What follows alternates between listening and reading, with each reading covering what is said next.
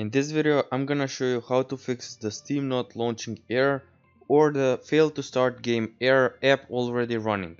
So make sure that you watch this video till the end if you want to know how to fix it.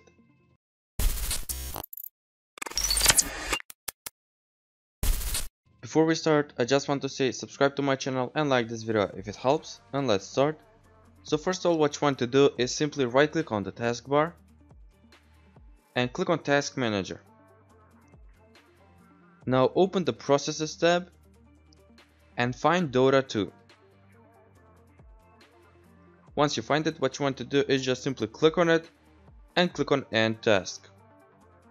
Once you end it, you can close the Task Manager and you can open up Steam. Now right click on Dota 2, click on Properties, click on the Local Files tab and click on Browse Local Files. Now open the Game folder, open the Bin folder,